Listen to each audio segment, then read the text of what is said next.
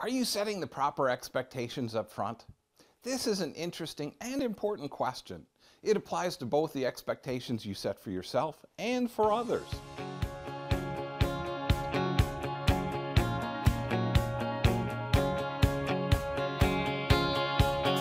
Let me share some examples with you. One big complaint I get from both men and women is about online dating.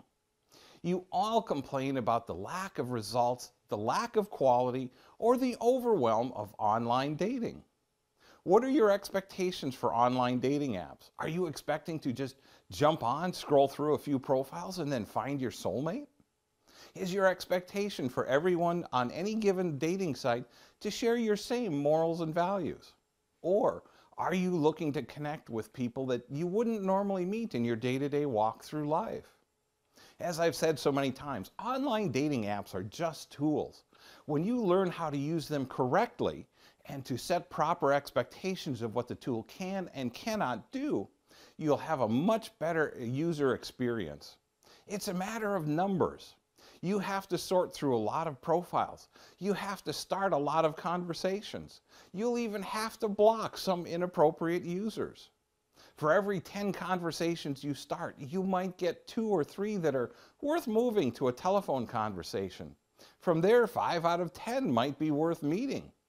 Of the ones that you meet, maybe 1 in 10 will be worth seeing more than a couple of times.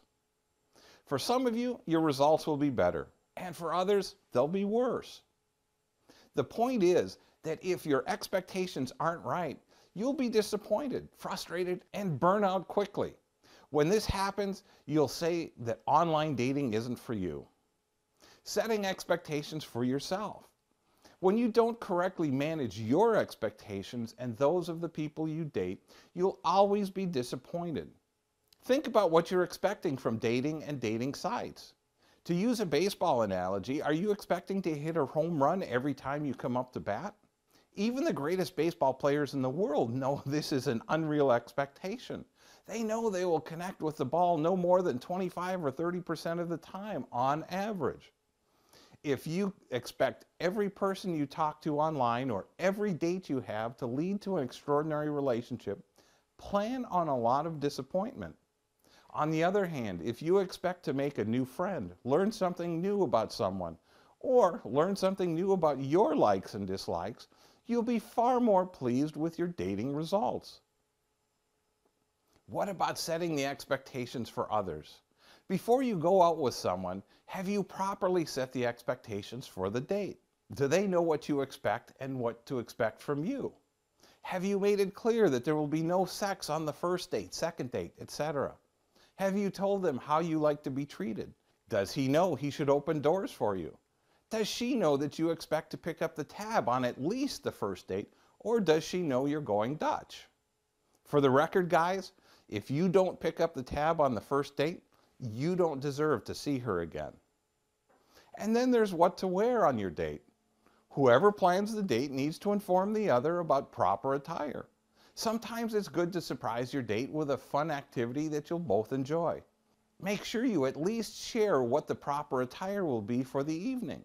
Showing up in casual attire for a formal event is going to be a big disappointment for everyone involved. It's important to share your expectations so all of this isn't going to be a big surprise to your date. Don't make this an ambush of unspoken expectations. I also want to be clear, you don't need to choreograph the whole date down to the nth detail. Where's the fun in that? The expectations you need to set are general expectations. After that, have fun and enjoy your time together. When you don't set expectations up front, you're most likely going to end the date with the thoughts that he or she really didn't live up to your standards. I hope I've given you some food for thought to help you make healthier relationship decisions. To learn more about how to focus on what you want, enhance your communication skills, and recognizing the important signs of bad relationships, pick up a copy of my book, Dating Backward, a practical guide to dating and finding your soulmate. It's available at ricksoetebier.com and amazon.com. For more personal guidance tailored to your specific needs, send me an email at rick@ricksoetebier.com to schedule a free 30-minute consultation. Thanks for watching. Have a great and blessed day.